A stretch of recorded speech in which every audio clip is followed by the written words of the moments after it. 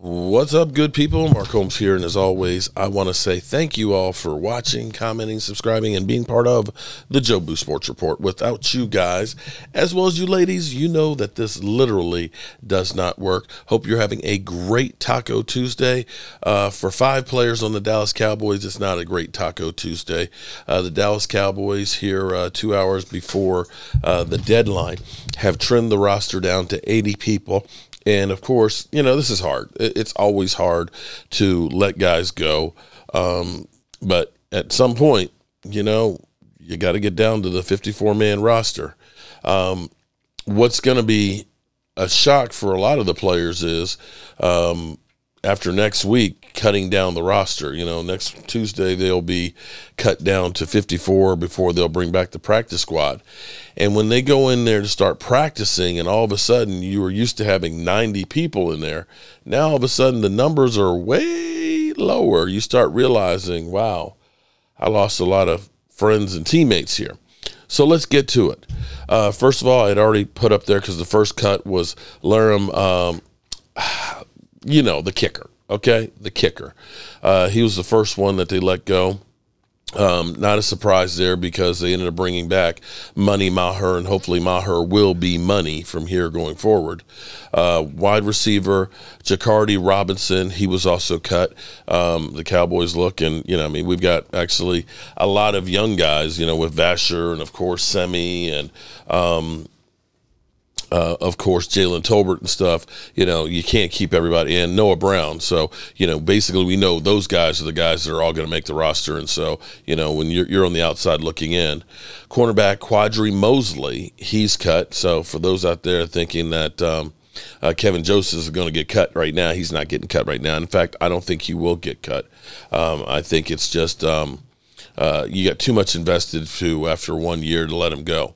Linebacker, one of the free agent signings that we had later, linebacker Christian Sam. I'm not really surprised in this one. Christian Sam, journeyman linebacker, more of a camp body than anything else. And once they signed Anthony Barr, definitely made him expendable. He did have a little bit experience, very little bit. But now you start looking at this and saying, nah, we appreciate you, and you're gone. Also, he was injured as well, so he didn't really get that much playing time in training camp. One that might be a little bit of a surprise, although he's been injured as well, is Jeremy Sprinkles. Tight end is definitely – what, Mike? You know, every time I think of Jeremy Sprinkles, I think about Sprinkles. That's like a stripper name. It just is like a stripper name. But Jeremy Sprinkle is gone.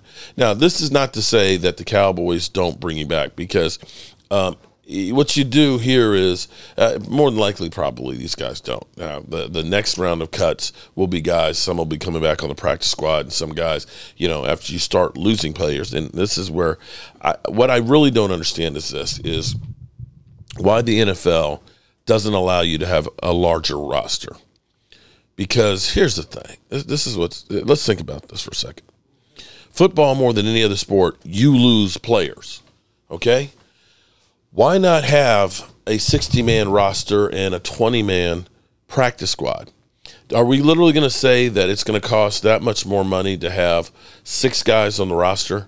We're talking about guys that are going to be making the minimum. The practice squad, an extra 4 guys. It's chump change. You know, we literally are talking about, you know, the Dallas Cowboys worth $8 billion. Are you telling me that we couldn't spend maybe $3 million more a year to have extra players? Because here's the thing. These are getting guys up to speed and ready to play. So when you do lose players, you have players that know the system. The product would actually be better on the field by having some of these guys in working out, ready to take these spots as time goes on. To me, it's one of the dumbest things that's out there that you don't look at this, because in the end, it's all about the product. It really is. All right, I know I need to get my hair cut. It's kind of getting long and kind of crazy, and I didn't put anything on it, and I've been laying and rolling around the floor trying to fix the washing machine and stuff, so, you know, it is what it is. If you're tuning in for my good looks, then you're in the wrong place, because it's all about the Cowboys. All right, I will catch you guys later. Don't forget, we're going to have our fantasy draft live tonight, and you never know, we might have some new surprises and stuff for you guys. All right, peace out.